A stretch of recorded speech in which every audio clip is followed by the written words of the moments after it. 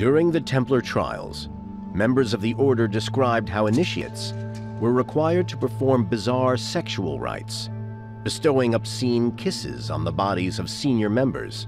They confessed to spitting and trampling on the cross and denying the divinity of Jesus. The accusations that have been leveled at the Templars are extremely lurid, and have always attracted, for that reason, a great deal of attention. But they are there in black and white in the trial depositions, so we have to address them and assess them. But most shocking of all was the testimony that the Templars worshipped a sinister bearded head. In the trials, the head was described in various different ways. Sometimes they said it had 2 heads. Sometimes brothers described it as having 4 feet.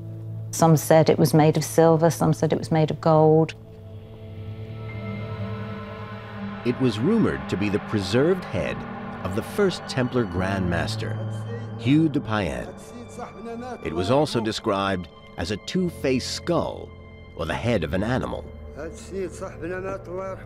Some mentioned a weird idol known as Baphomet. It's possible the word Baphomet was a corrupted pronunciation of Mohammed.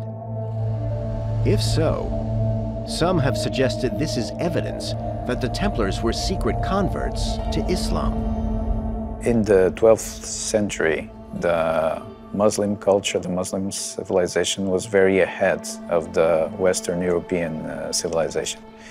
When the Knights Templar went to the Holy Land, they were confronted with a culture that was very superior to their own. So some influences began to settle in the general ideology of the Templars.